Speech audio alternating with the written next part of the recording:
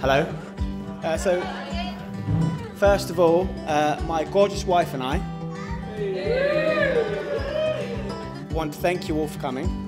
And for those of you who have been there from the start, they will know that it was a long road getting here. A lot of knockbacks until I finally wore Natalie down and she said yes. And here we are. I'd just like to say a massive thank you to my mum and dad and Richard for making me the man I am today.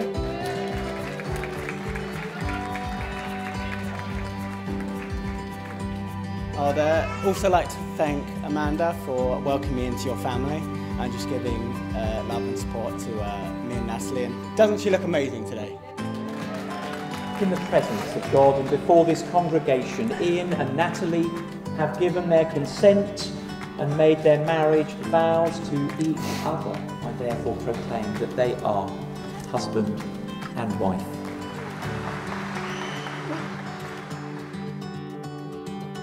What a wonderful day, what a marvellous occasion. Doesn't Natalie look absolutely stunning today? Hear, hear. And Ian, what a dashingly handsome young fellow he is. It's been an absolute honour for me for the past 30 years to be able to call Ian and Natalie dear and close friends. But for that reason, Natalie does not escape attention in my speech today. Over the years, she's taken on many roles, from storyteller, teacher, peacekeeper, looking at you, Vanessa, majorette, proofreader. She's been a taxi, she's been a good taxi. And of course, just a general annoyance, as all good sisters should be. Above all, but she's been incredibly caring, and she's always had that instinct with me and Vanessa when we were young. So it's no surprise that she later went on to become a primary school teacher. She might not have always been the sister that we wanted, but she was definitely the sister that we needed. This is a love many years in the making. Before their formal courtship began 4 years and 1 month ago, you could often find Natalie hanging out on the street corner of Crowshot Avenue, just desperately hoping Ian would come by and pick her up and spend time in her company. Natalie was very much the girl next door for Ian, and they spent 14 years building their friendship, building a strong foundation for what was to come. We all knew, I think before they did, that we would get here one day. It might have taken a bit longer than expected, but the important thing is that we're all here to celebrate these two beautiful people becoming one.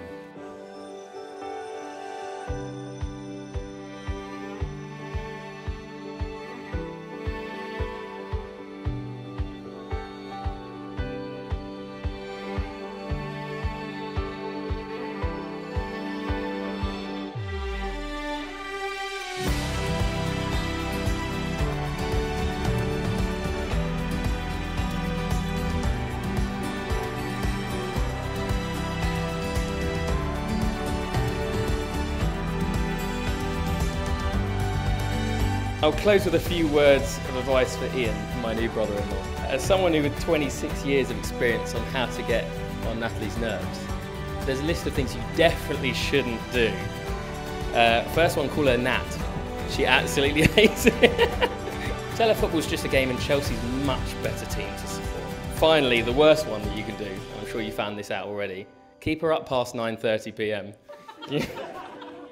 That should be all the ammunition you need, but I wouldn't use it all at once because it's no secret that Mum wants grandkids. Of course, all of this is in jest. It's really hard to poke fun at someone who's been such an exemplary sister, someone that me and Vanessa have been able to look up to and confide to and be inspired by, even today. And with that said, I'd like to raise a toast. I forgot my glass, but I'll raise a virtual toast to the newlyweds, Natalie and Ian.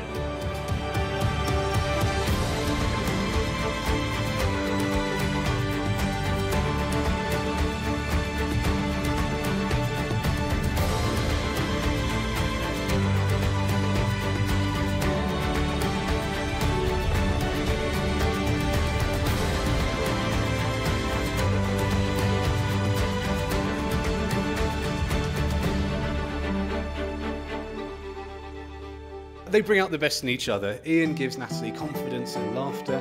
Natalie makes sure Ian gets dressed properly. She texted me earlier this week to say he went out in 2 different trainers. He actually didn't find his tie until about 5 minutes before we left to the church today. He makes sure he eats properly, cleans properly. She's helped him on his numerous trips to A&E, one time holding his head together after he'd walked into a window frame and it was glued back together.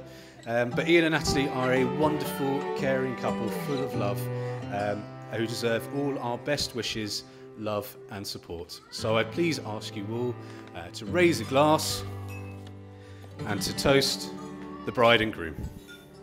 Bride and groom.